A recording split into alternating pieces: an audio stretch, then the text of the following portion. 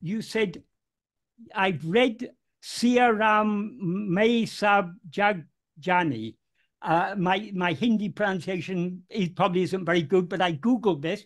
I found it from Tulsidas Ramayana, in which he says, I find Sita and Rama in every part of the world.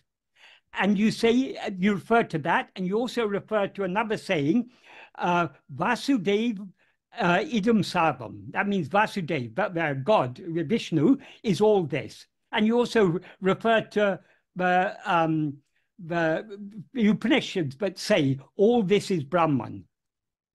And you say, including the world of dreams. You say you've read that, and you've also read, nothing exists, nothing belongs to me, and there is only one. Are they two sides of the same coin? Yes, that is, as it is said in the Upanishads, what actually exists is ekam eva advitiyam, one only without a second. That one only is Brahman, and you are that, Tattvamasi. So you are the only thing that actually exists. So all these other things, since there's only one thing, what actually exists is one, but we see the seeming existence of many things. So these many things, though they seem to be many, they are actually only the one thing that exists, namely yourself.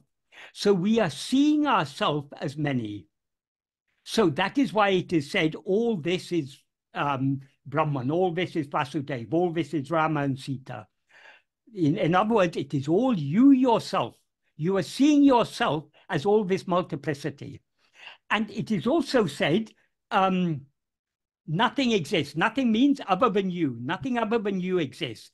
Nothing belongs to me. There is only one. That only one is you.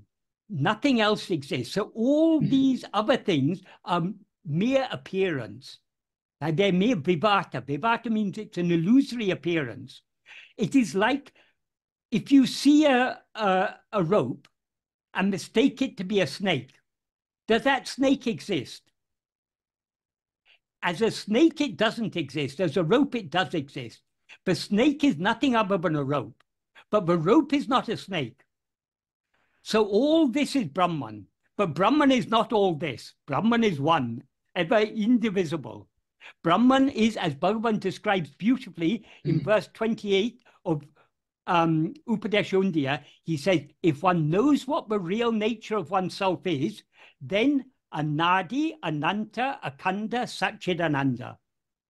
Anadi means beginningless, because it's timeless. It had neither beginning nor end. Ananta means endless, limitless, infinite. So it's infinite in all ways. Akanda means unbroken, undivided, indivisible. Satchidananda. So that is the one thing that actually exists. Tattvamasi, you are that. So what should you attend to? Don't attend to anything other than yourself. Don't attend to any mantra or tantra or anything, even name or form of God you can leave, because the reality of God is what is shining in you as I. So Bhagavan is always pushing us to go deeper and deeper and deeper. For people who weren't ready to go deeper, he would sometimes extol the greatness of Nama Japa, because that's the level at which that person is not yet ready to go beyond that level. But if we come to Bhagavan and want to know what Bhagavan has taught us, what he has taught us is, as he said beautifully to an illiterate Tamil village woman, Unne vidamal iru, be without leaving yourself. Those three words summarize the whole of Bhagavan's teachings. If we hold on to ourselves, we subside in our being and just be as that. That is all we need to know. If other thoughts appear, to whom do they appear? To me. You turn your attention back and again subside. Simple as that.